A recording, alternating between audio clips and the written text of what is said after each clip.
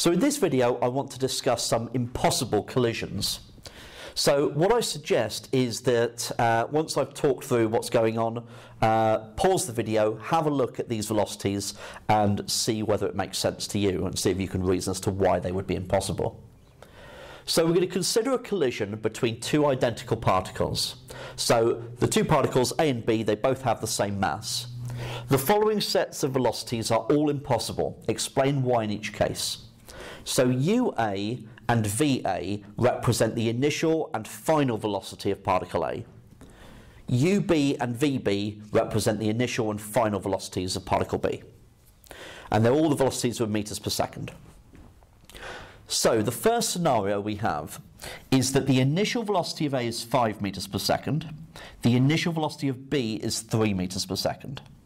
The final velocity of A is 3 meters per second, and the final velocity of B is 4 meters per second. Now, from first sight, you might be thinking, well, that kind of makes sense, because if A is going to collide with B, A is going faster than B, so it's going to collide with it. A is reducing in speed, V is increasing in speed. So once they kind of like knock into one another, A is going to reduce in speed, but B is going to increase. Okay, so that kind of feels like it could happen. But once you look at the conservation of momentum, where we've got the mass of A and the mass of B are both the same, so let's call it M, we would have 5m plus 3m on the left-hand side would have to be equal to 3m plus 4m on the right-hand side. So we would have 8m equals 7m, which obviously doesn't make sense. Okay, so the conservation of linear momentum is not happening here. So that doesn't work. So we can't have question number 1. Okay, that would be impossible. Right, number 2, we've got the initial velocity of A is 6 meters per second, and the initial velocity of B is minus 3 meters per second. So we've got A and B are coming in to collide with one another in different directions.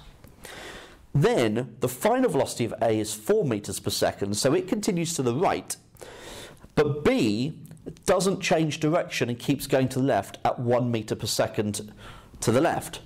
So that would require both A and B to switch positions, which obviously doesn't make any sense. Okay, so for A to continues to the right, but B continues to the left even after the collision. Okay, so that's nonsense. That can't happen. Number 3, we've got the initial velocity of A is 5 meters per second, and the initial velocity of B is minus 3 meters per second. So again, A and B are coming in to collide with one another. The final velocity of A is minus 6 meters per second, and the final velocity of B is 4 meters per second. Okay, so what we've got here, again, we could take a look at the conservation of momentum, which would be 5m take away 3m, which is 2m, and then we've got minus 6m plus 4m is minus 2m. So we'd have 2m is equal to minus 2m, which obviously doesn't make any sense. But what you're seeing here, which you could spot without having to look at that, is that A is coming in at 5 meters per second, and it finishes up with minus 6 meters per second. So it has increased in speed. So A increases in speed, even though it changes direction, it does increase in speed. B starts off at minus 3 meters per second, and then goes to 4 meters per second after the collision. So its speed has changed from 3 to 4 meters per second. It doesn't make sense that both particles would increase in speed after the collision. Okay, that doesn't make any sense.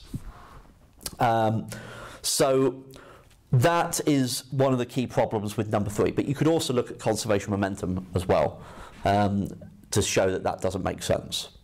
So with each of these scenarios, it's really making sure that you can look at the numbers, go right, or look at the problem even before you get to conservation of linear momentum to say, actually, that situation couldn't make sense, and making sure that you're able to explain it in the exam should you be asked to.